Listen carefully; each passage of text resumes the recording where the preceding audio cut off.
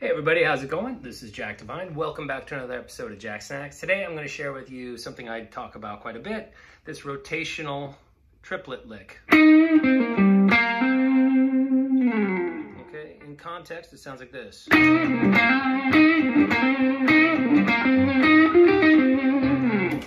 you may recognize that from an Ohio Players funk classic called Fire. Okay, and I'm just taking it out of like a C7 groove, so that's all that is.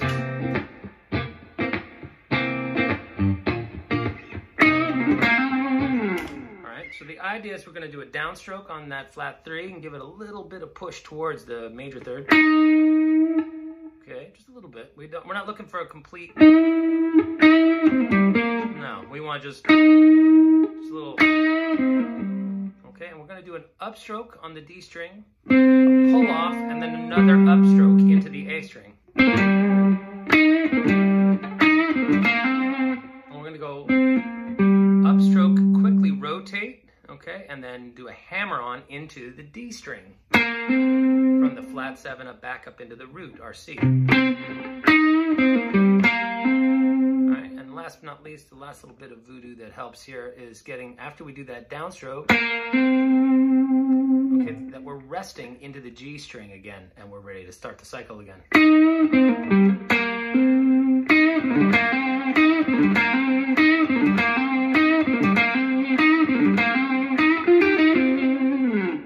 All right, that's it. That's a pretty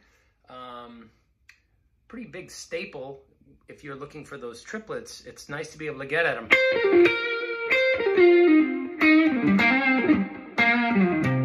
Getting that little double upstroke thing.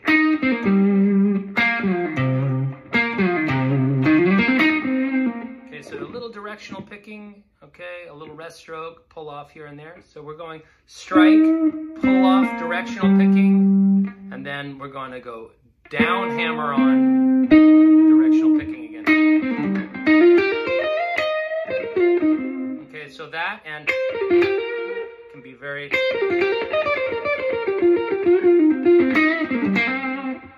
helpful in terms of building a little fire, no pun intended.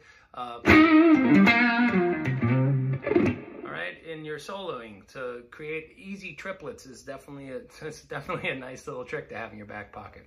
All right, so super fast little quick lesson here, but hopefully you enjoyed this little jack snack. And if you did, hey, do me a favor, subscribe and check out other lessons on my page. All right, take care. Bye-bye.